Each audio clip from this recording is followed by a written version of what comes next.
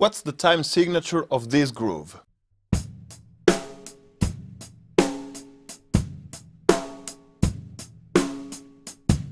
It's basically a 4/4 bar plus one 8-note triplet. This is the most common way to notate the groove, but not the most practical in my opinion, because you need a metric modulation on every bar. 13/8, it's the best solution if the piece is all or with a whole section in the same time signature.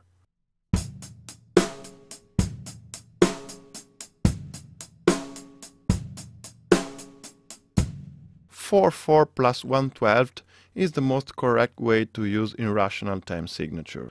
If the tune is in 4/4, you just add a triplet without metric modulation. Here are 3 levels of difficulty using this structure.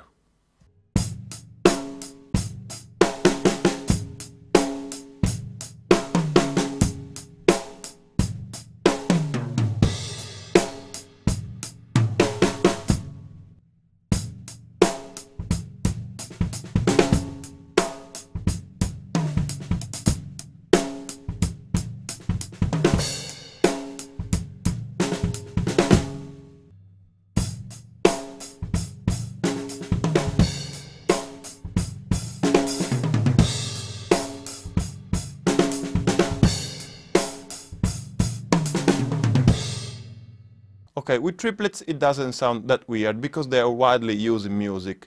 But now with quintuplets and even more with septuplets later, you will see that things start to be complicated. What's the time signature of this?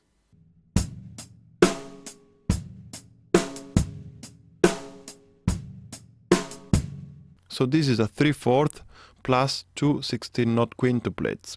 Again, the constant metric modulation doesn't make it practical. 17/16 works if the time signature doesn't change often. But in this case it doesn't really feel right. It looks like a 4/4 bar plus 1/16. In reality the groove is very different. Listen.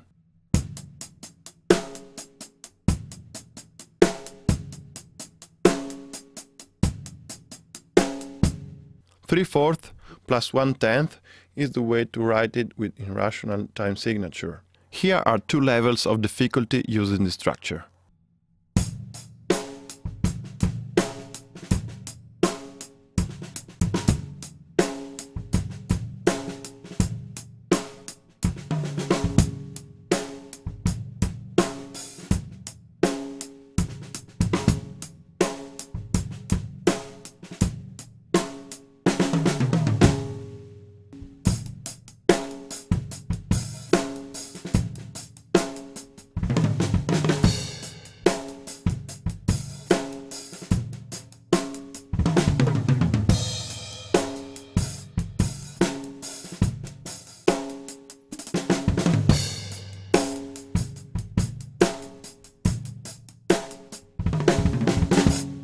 And now let's face some septuplets, shall we?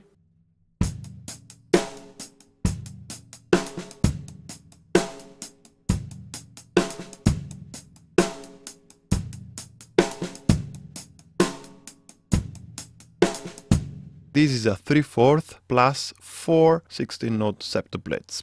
You can write it with a 3/4 bar plus 4/16 with the metric modulation, with a bar of 25/16, but it's strange if you are accenting 1 every 7 notes. Check this out.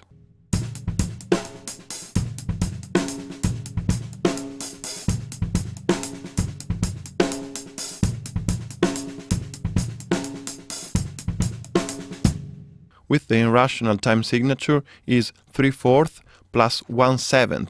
Listen to these 2 grooves.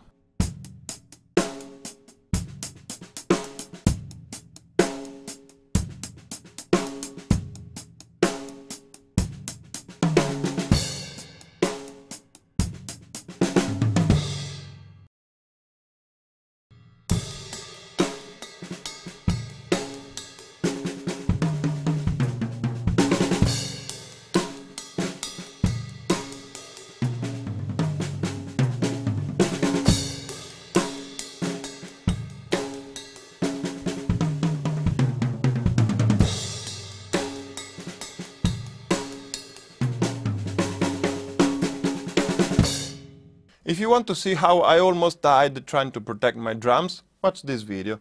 And if you want to see 120 years of drums in one video, watch this one. Pietro Valente out. Ciao!